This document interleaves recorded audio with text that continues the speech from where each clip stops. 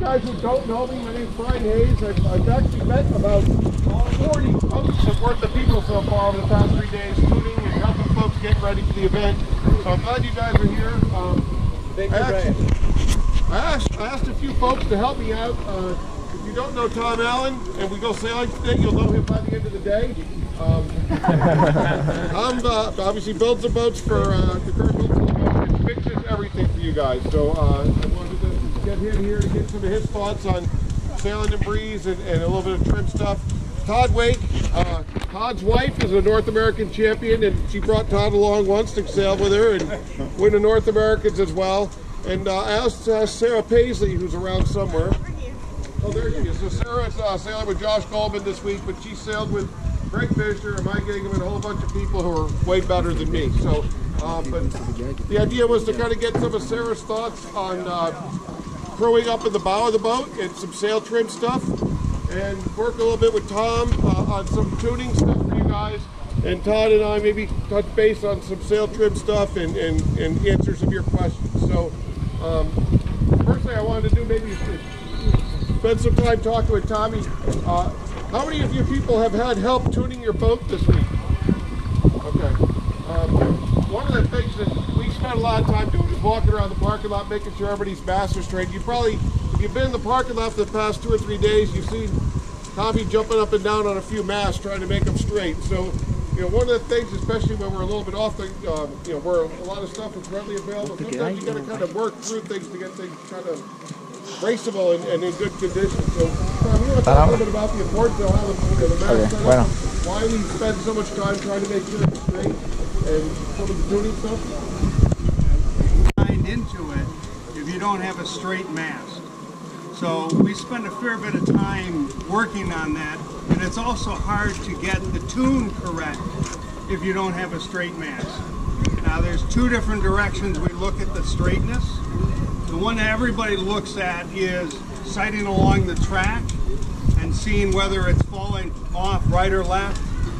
The other one is the fore and aft bend, and both of those have to be correct. When you're sailing, you're doing almost all your tuning has to do with the fore and aft bend. You're changing the rig this way. The shroud tensions, and when we set it up, that almost all has to do with the fore and aft, or the side to side, making it straight. You want to have it straight.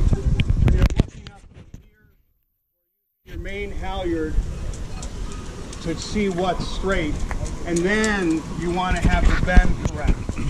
So one of the things that I always try and get people to do is always look at your mast before you put it up. Many times we've put mast up and you're trying to tune it, and you're trying to, oh, it's not quite straight. Well, if it's not straight and you put it in the boat, it's really hard to make it straight with the shrouds. So to make it look straight, what I've been doing is I use the main halyard and I put a little piece of string on the end of it, or a rope.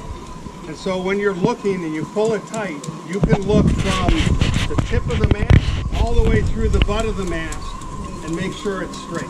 Keep bang and stuff like that when the breeze comes on. And what are you kind of looking for when you talk about balance and stuff like that? Well, in any condition, I think the number one thing is the boat balance, like Tom was talking about. I think we can all agree we don't want a lot of helm. The most you want is a little bit. Some people like not much at all. Kind of depends on the conditions. For me, the wavier it is, sort of the less helm I want, so I'm able to steer the boat through the waves a little easier. Think about how you have the balance set up. In flatter water, you know, maybe you can get a little bit more help so you can let the boat point a little bit more. But speaking of trim, if we're going to talk about today where it's windy, so when it's super windy, it's important to get the boat balanced. So we want to have it set up and tuned for heavy air, is what we would do today. So we block the mast back and put turns on the lowers, you know, to the tuning guide. This is for the M5. For the M5. Talking about. For the Fisher, you should be set. And then what you need to do is you need to go sailing and see how it feels. Especially in big wind like this, I'm thinking about the gross tune in the sails. If we pull both sails in and the boat has a ton of weather helm, it probably means, well, one of three things. We're heeling too much, the main's in too tight, or the jib's too loose. Because if you think about it, pulling the main tight, it's going to head you up into the wind, and the jib is going to tend to push you away from the wind, right? So you want to have the boat in a balance and have the sails move together. When there's a big puff, people want to just dump the main off. Well, if it's really windy, what's going to happen is with your jib still in, the boat's you're going to let the main out, the boat's going to still heel over and want to bear off and be pushed down by the jib. So it's really important to move both sails at once if it's really windy. Just a little. See how Steve's boat here has ratchets on the jib and a 2-to-1 on the jib sheet? That allows you, the forward crew, 0, to be able to just ease an inch of jib sheet. That might be all it takes. We're not talking about big movements. We're just a little bit. It's a high aspect sail, so when you ease the sheet a little, the leech moves a long way. Does that make sense? I'm going to jump in and just add one more thing on the main jib combination. Most of the time people have some bang on, but in heavy air, and you let your main out a little bit, everybody goes, oh, I get a big pump, I let the main out. One of the things that happens is, as the main, the least of the main, is taking a lot of the force and transferring it to the forestay. If you let the mainsail out, all of a sudden the headstay gets soft, it goes forward. The jib is always a reference between the front of the sail and the back. So if you have the back pleated and you let the front forward, you're essentially trimming the sail. And so a lot of times when people just ease the main, they're actually easing the main, closing the slot, and pulling the jib in if you don't do both at the same time. So it's really important to either have fair enough bang on so that the main still holds the forestay tight, or you got to ease the jib, or both, so that you can both ease the sails. We'll get into the twist in a minute, but that's the base setup is the twist. And then being able to play them in the big puff. That's what you're talking about. So ideally in a big wind like this, I would have the bang on going upwind. I'd sheet the main in hard, about as hard as I'm going to sheet it, and I'd pull the bang snug at that point, not pulling hard on it, pulling all the slack out. So then if I ease the main off a little bit, then the bang's taking strain.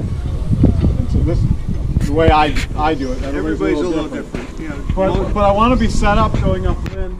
If it's this windy, I'm not going to be dumping the Traveler all the way. The Traveler maybe is going to be down to here, okay? The bang's going to be on hard, the backstay is going to be on. And I want to have it so that when a puff hits, that my helm's unloaded so I can steer, I can let the boat come up if I want to. And when I ease the main, I only want to ease a couple inches, because if you ease the main sheet a ton, like if you think about it, so you're pulling here really hard, right? And the back of the sail goes to the top of the mast. So it's pulling everything else. Putting on main sheet is almost just like backstay, right? Doing a similar thing. So if you release all your main sheet, your jib gets really full and rotates back like Tommy was talking about. The key is really to have everything set about where you need it on average, and have the boat balance so you can make small adjustments.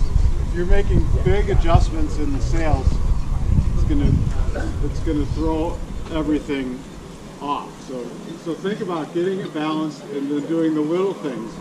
Puff hits, you feather up a little, you're going to have the main sheet eased a couple inches, you get the boat back on its feet and going again, like really hard, and then maybe you can get that main sheet back into where it was as you settle in. So do you have any questions right away? That's why when I was younger, I wanted it all straight off the back end. Of course, when you get that big puff and you go up on your ear, it's really slow. It's not just slow because you think you're actually if you sail and look from behind, if you're in a power boat like Brian's saying, if somebody gets that big heel, they actually go sideways. And it's a lot more than you think. It's not a little bit. It could be a full half a boat length or a boat length before they get their boat back under control. And they just keep sliding down. So if you have the leech tight and you can't keep it straight, then you're losing every time you get a big puff and you heel over. So I started twisting. And the twisting is, you can twist it all the way, big huge twist, and you got luck. And you have just a little piece of sail that's working correctly. And as you take the twist out, you get a bigger section of sail that's working. And you find that happy medium of how much sail is working and how much you're spilling. The other thing that's very important with the twist is, if I twist it, I need to have enough drive in the sail. That's why I don't have as much backstay on, because if I twist it, I'm opening the top, but the bottom is still driving. I still have a full sail. If you use just backstay, the laser technique, the guys who use backstay and trim the main and they blade the main out. If you got flat water, you can get away with that. If you're trying to drive, you've got nothing left in the sail. If you twist it, you can decide how much power you want. If it's twisted and you get a light spot, you just pull it in, you close the twist. And you get a big puff, you ease it out a little bit, and the top of the sail twists off. The part that's really easy to tip you over because it's pushing on the top of the mast. Do the same thing with a jib. Here, as Brian said, we talked about it before, some people set the twist in by moving the lead back a little. Some people do it by easing the sail a little bit. Both work. They're sort of different techniques. The one where you ease the sail out, you have to have a crew that can do it. Pull it in and know it and bring it back in and look at it.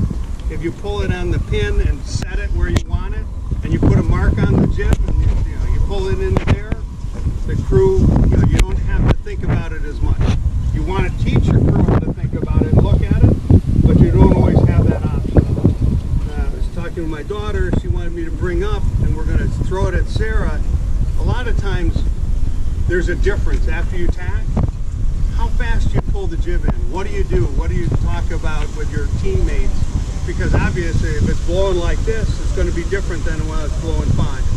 So after you go through a tack, what are you doing with the jib?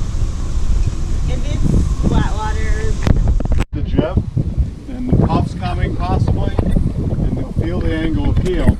So if you see the little puff hits and you think the boat can go up a little bit, don't get back on the rail and hike out all the way right away.